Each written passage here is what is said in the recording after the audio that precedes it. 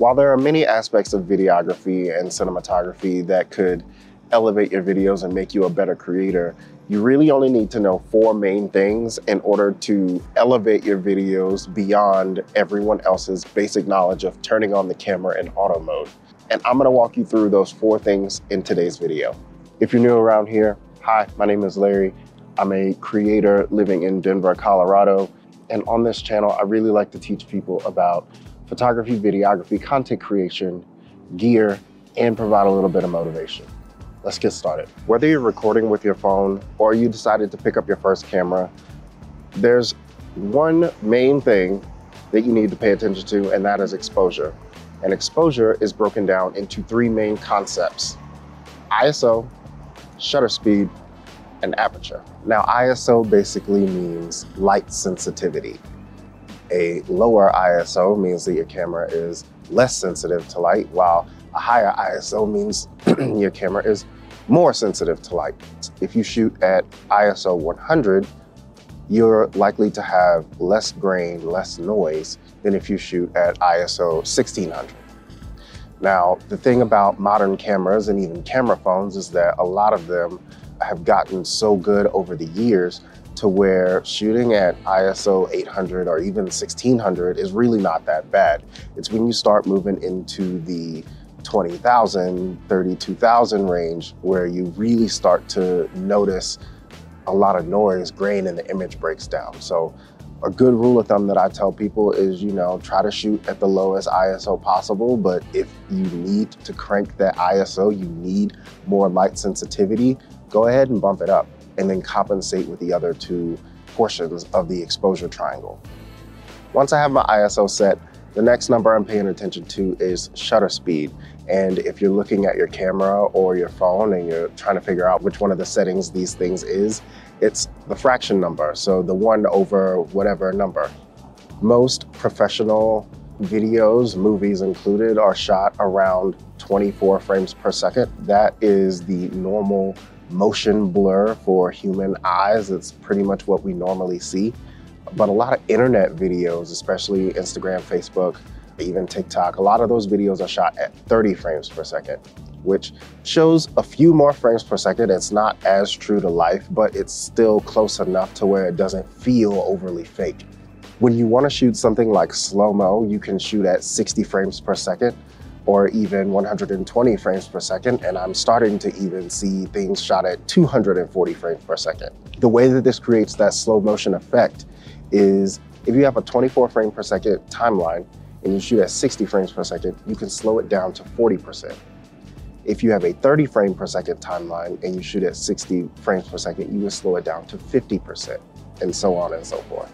A good rule of thumb whenever you're shooting videos is to remember the 180-degree rule. You always want your shutter speed to be double whatever your frame per second that you're recording at. So, for instance, I'm filming this video at 30 frames per second, so my shutter speed is 1 over 60. The reason we do this is because it creates that normal visual effect so that when I wave my hand, it doesn't look choppy or unrealistic. The last portion of the exposure triangle is aperture. If you're looking at your camera settings, that is the F number, the f-stop. So usually the lower the number, the wider the aperture. And the higher the number, the smaller the aperture. If you're shooting at f1.8 or 2.8, that is a wide aperture.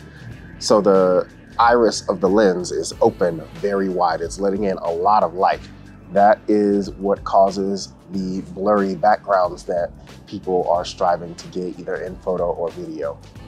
If you're shooting at something like f22, then that is a very small aperture. The hole is very small. There's not a lot of light getting in, and you won't see the blurry background. Everything will kind of be in focus. Learning these 3 elements of lighting can really help elevate your video. As you can see from this very shot, I am more perfectly exposed than my background, and that's okay. The main thing that you want to light whenever you're filming is your main subject.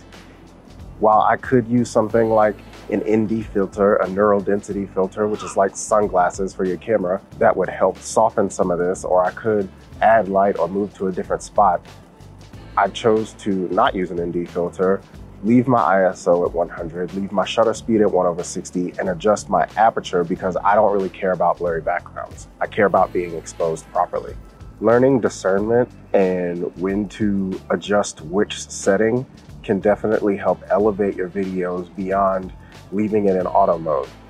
If I left this in auto mode, and I've done it before, it would try to expose for the background because there's more of the background than just me. And then I would be super dark. The background would be nice, but I would be super dark, and that video would not be as pleasing to watch. Learning when to adjust which setting is crucial if you want to get better at the way that your videos look. This is an example of a shot that is completely too backlit. The sun is literally directly behind me, and I have stopped my aperture all the way down. My ISO is at 100, and this shot is just not a desirable shot unless you're trying to throw your subject into shadow. So this is an example of that. The bonus setting that I wanted to talk about today is composition. After you understand lighting and the exposure triangle and you can nail exposure or get it pretty close, the next thing you want to pay attention to is definitely your composition. You'll notice that most of the shots in this video, I am framed directly in the center. I did that on purpose because when I'm talking, I want your eye to focus on me, and most of the time people's eyes are drawn to the middle of a frame, unless there's something else distracting it.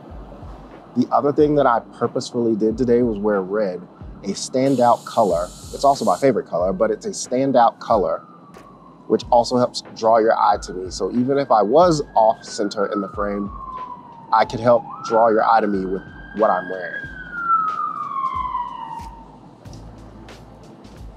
There must be something going on in this city. The final reason why I decided to center frame myself for this video and for most of my videos is I like to show off the environment of where I am without the use of B-roll when necessary, and to give you guys just a little bit of glimpse of what's going on around me. So I shoot wide, and then you can see that I'm sitting in the middle of downtown Denver. Like I mentioned at the beginning of this video, these are all principles and techniques that can be used no matter if you're filming with a phone, a point and shoot, or a mirrorless camera or DSLR camera. So I hope that you enjoyed this video. If you like these tips, if this brought you value, I would appreciate a thumbs up. Leave a comment down below if you have any questions. I would love to be able to help answer them and be a resource to whoever needs it. If you really enjoyed this video and you like what I have to say, you like what I do, go ahead and hit that subscribe button as well. And I'm about to go film some other stuff and take some pictures, so I'll see you guys in the next one. Peace.